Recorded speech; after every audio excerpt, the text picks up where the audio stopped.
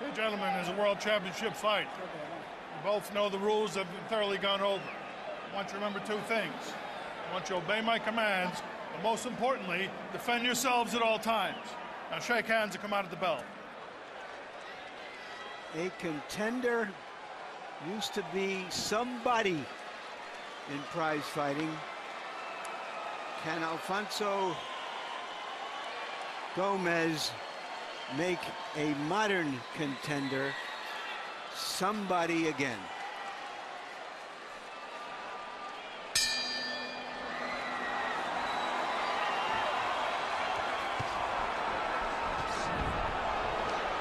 Round one begins, and Miguel Cotto steps out and throws 3 or 4 fast punches as if he wants to start fast. Cotto's so confident in his jab now after what he accomplished in 2 fights last year. Good left hook to the cheek of Alfonso Gomez early. Now Gomez gets off a right hand, partially blocked by Cotto, who's become very deft at blocking shots upstairs with his gloves. Cotto seems to be a little bit unusually confident, a little bit arrogant and cocky even in this fight, the way it's starting off. And he's throwing a lot of big bombs off the bat, which he normally doesn't do. Well, he says that mentally, Emmanuel, beating Shane Mosley has taken him to another level, has given him a deeper confidence based on his understanding that he can beat anybody. If he can beat somebody like Mosley, he can beat true superstars of the sport.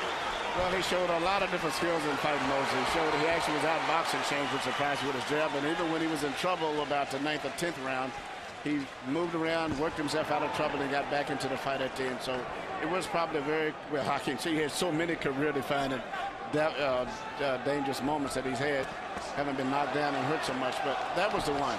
He's already put a lot of leather on Alfonso Gomez in the first round, and Gomez's face has reddened in the middle, on the nose and above the nose from the accuracy of Cotto's early assault. Cotto is surprisingly quick with the straight right hand, and one of his advantages there is he throws that shot straight down the middle. There's no loop in Miguel Cotto's right hand.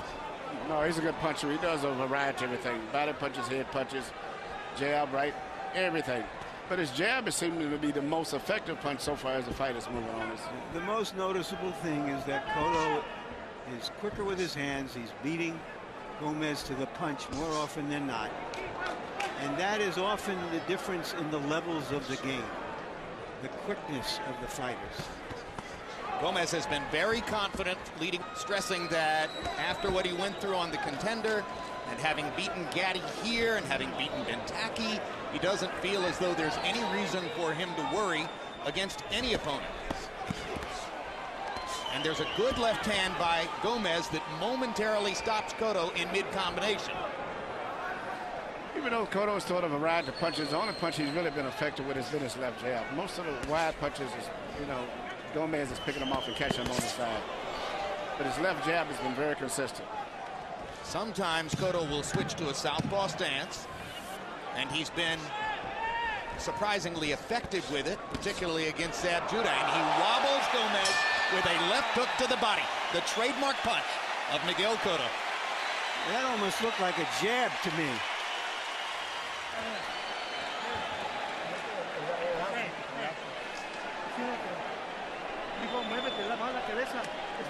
Come on, move. See, he's putting in the jab. He's putting in the jab. Move, move to the right and move your head. Because he's coming in with the jab. He's hitting with the jab. He's catching with the jab. Keep your hands up now. As soon as he puts it in, you throw yours. But come on, immediately.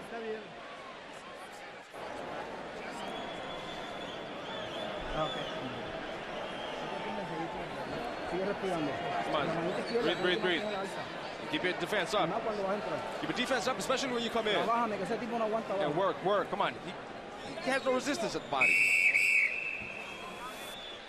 CompuBox numbers in round one, it was all Miguel Cotto. 27 out of 63, including 13 out of 32 jabs. Gomez showed his mettle, landing 12 out of 55 punches, but none with the kind of authority that Cotto was able to demonstrate. Good body shot with the right hand this time by Cotto. And you heard Alfonso Gomez Sr. saying to his son between rounds, you've got to stop his jab. You've got to counter with your own jab as soon as he throws it. Him up, him up. Gomez came out of the Contender Series with a reputation as a brawler, primarily because the edited highlights in those shows showed him brawling, but he really has skills. He's really a boxer puncher. He threw 37 jabs around against Gatti, but he's just getting beaten to the punch here. And getting moved by the punches with which he's hit. I was going to say, Gomez fights with his legs so far apart that he just has very bad balance, and so it's easy for him to get knocked off balance, so to say, because his legs are so far apart.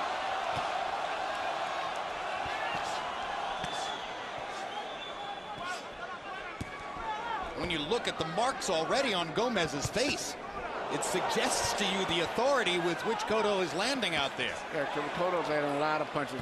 Most effective, that hard, stiff left jab, though, that he's landing.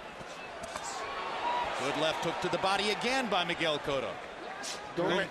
Gomez keeps his right hand to the side of his face, and as a result, Cotto is just having a picnic going right through the center. But why has he turned southpaw?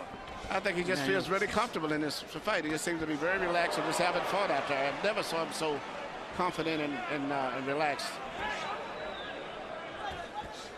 I mean, Gomez is no slouch, and Cotto's treating this like a sparring session, Emmanuel. Yeah, because I don't think he feels that Gomez can punch. He hurt him with enough punching power. Knocking out boxing.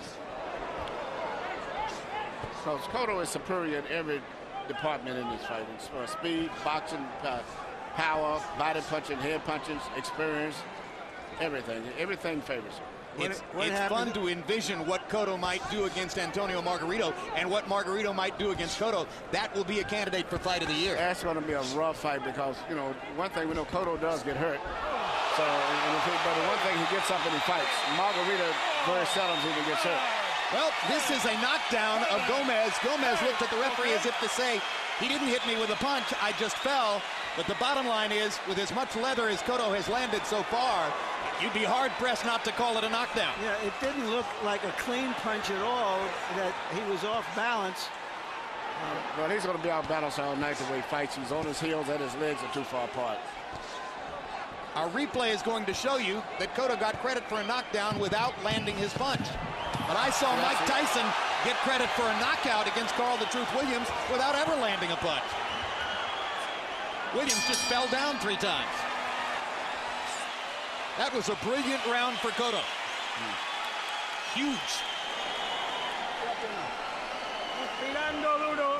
Breathe deeply now. Come on, breathe it and hold it. Very nice.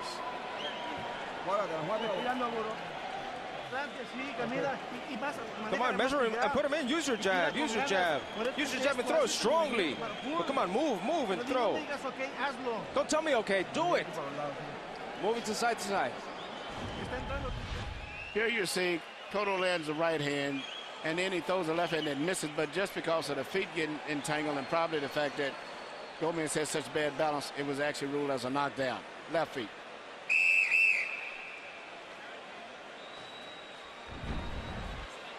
CompuBox numbers. Good news for Gomez. He landed 22 of 76 total punches. Bad news for Gomez. Cotto landed 32 of 79. And Cotto is landing the harder shots.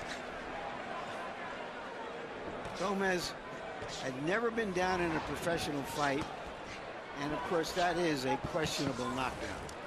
Yeah, still hasn't been down from contact, but he has absorbed a lot of punishments in the first 2 rounds against Miguel Cotto. Gomez trying for more head movement now, trying to provide a more elusive target. Momentarily stops the onslaught by doing so. Cotto switches southpaw. I find myself wondering what happens if he lands one of those right hands. Cotto switches back to regulation. Well, the fact that Gomez is not considered a puncher is probably one of the reasons he's so comfortable doing that.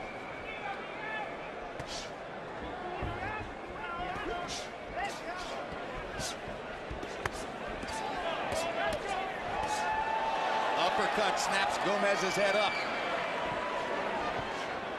Cotto's arrogance is continuing to flow.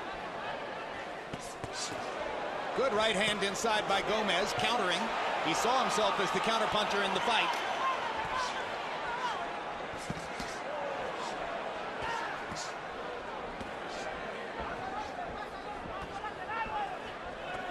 If you get a look at Alfonso Gomez's features between rounds, though, you will see that slowly, inexorably, Miguel Cotto is rearranging his face.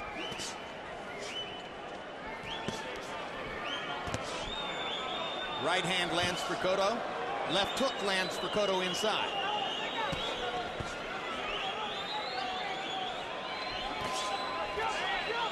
Back to the southpaw stance. Lands a straight left hand. Back to the regular stance. Gomez lands a right hand, but not with the kind of power with which he's been absorbing punches. Alfonso got in a left hook to the body, too, but look at that combination.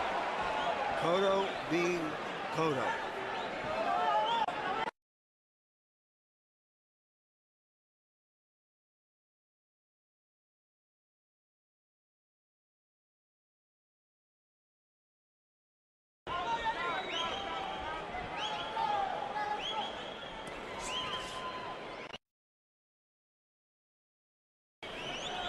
Emmanuel, is Cotto too casual about this?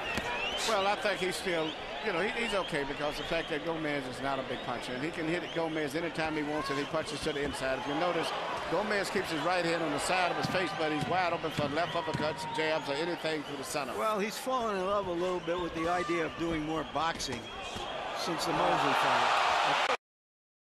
Be the end. That was a left hook. Body shots like that are very difficult to weather. Now that's a real knockdown. And that's the end of round 3. And this has been a full-scale annihilation so far. How you feeling, all right? You want to fight? Yeah, hell yeah. Sure? You okay? All right, we're going to watch you closely, all right? You're taking a lot of shots, okay? Cotto's showing that when he boxes, that those big punches can be really telling.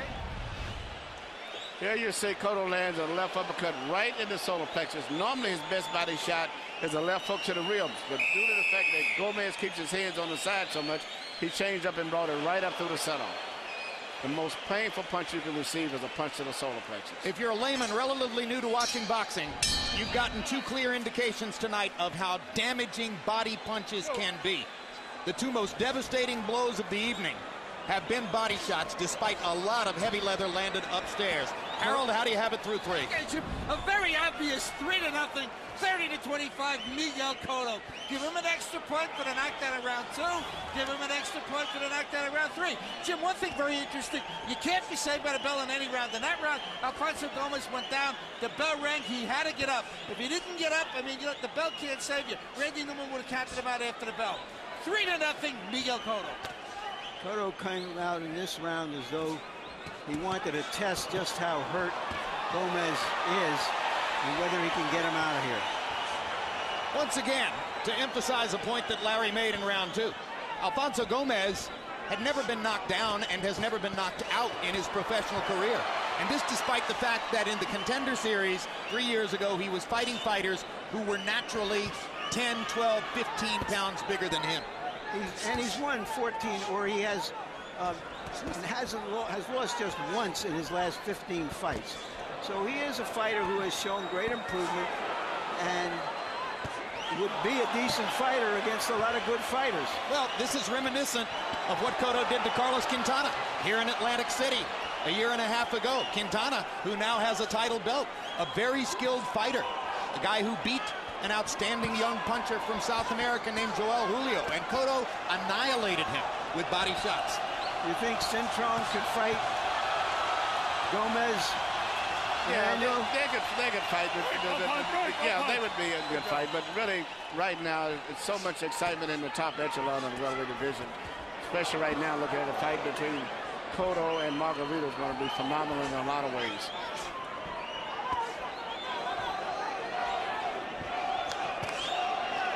If Gomez is standing toe-to-toe fighting, but he's like in somewhat a 22 rifle compared to somebody with a real big, powerful shotgun. He doesn't have the power to stand in there and trade with Miguel Cotto. Is Gomez showing too much courage, Emmanuel, or does he have no choice? I think his corner's going to have to stop this fight because he's not the type of guy. He's getting hurt badly. This is the kind of stuff that affects your career. Yeah, and he doesn't have enough power to. There's no way to go. And he's just being beaten to the punch consistently. Said it many times, Miguel Cotto doesn't just beat you, he beats you up. 3 fighters among his last 8 opponents have not fought again.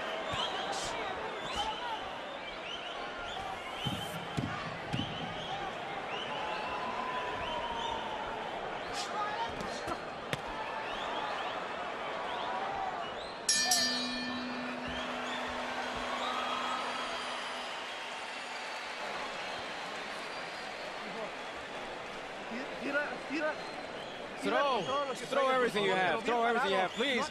But stand correctly. Come on, no round punches. Throw straight. With everything you have. Move side to side and your hands up. Cover yourself. Come on, you tired? Very tired? How we doing, Alfonso, all right? Well, listen, one more round, okay? Wow. He's really getting hit with a lot of shots. I'm concerned, all right? You better make something happen, okay? We're going to stop this fight, all right? Come on, son, the only thing you have to do, all you have to do is stand there. He's standing there. Just stay there. Throw everything you have. Uppercuts, hooks, everything. Uppercuts, hooks. Uppercuts, hooks. That's all. Come on, throw everything. You heard the ring doctor tell Gomez that if he didn't start to do more, he would have to stop the fight. I'm wondering if Larry Hazard, the recently deposed commissioner of the New Jersey State Athletic Commission, were here tonight, if he might not have already stopped this fight. Alfonso Gomez took 60 punches from Miguel Cotto in round 4. 60 punches from some fighters might not be enough to seriously damage you. 60 punches from Miguel Cotto in 1 round is something that should never happen in your life. Well, I saw the doctor also tell the referee Randy Newman that, you know, keep his eyes open, and if he decides to stop it, he would justify it.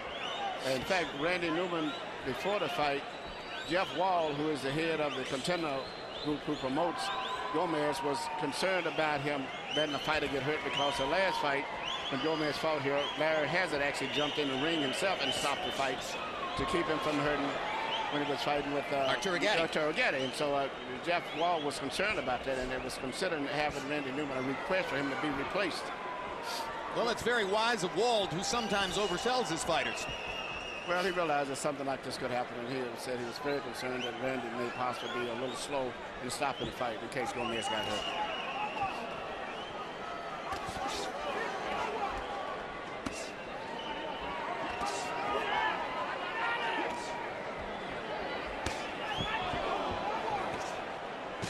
Gomez trying to get inside now and do some damage to the body. He's fighting gamely.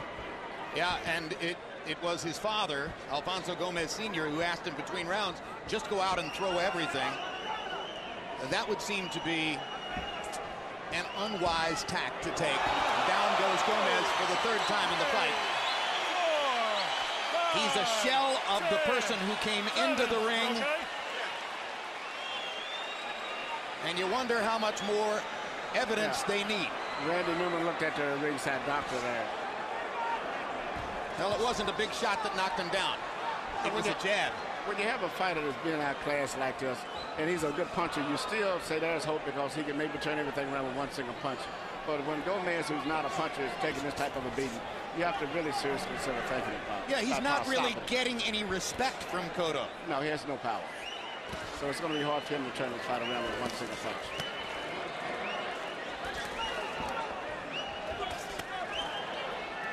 Part of Gomez's rationale for how he would beat Cotto was, well, we've all seen that Miguel has a weak chin. Actually, Ricardo Torres knocked him down, and DeMarcus Corley wobbled him with a headshot.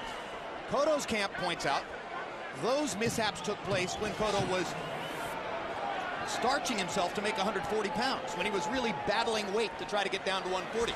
It hasn't happened in the 147-pound weight class.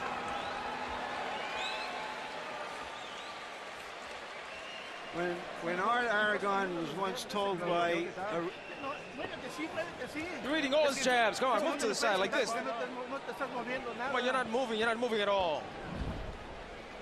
You're not moving. You're not moving at all. That's why he's catching you with all the jabs. He's all right, Doc. I think we're going to stop this fight. You can't. Come on, Doc. Give it one round. I think that's it. The doctor's going to stop the fight. We're done. There will be no round 6.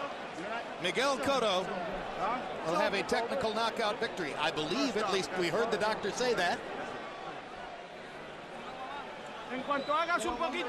And now Randy Newman officially acknowledges that it's over. I just want to say that when Art Aragon was told by a referee that he might have to stop the fight if something didn't happen, he responded, "What's holding you back?" This was a good doctor stoppage, right, Emmanuel? It was a very good stoppage. It could have been stopped around soon even.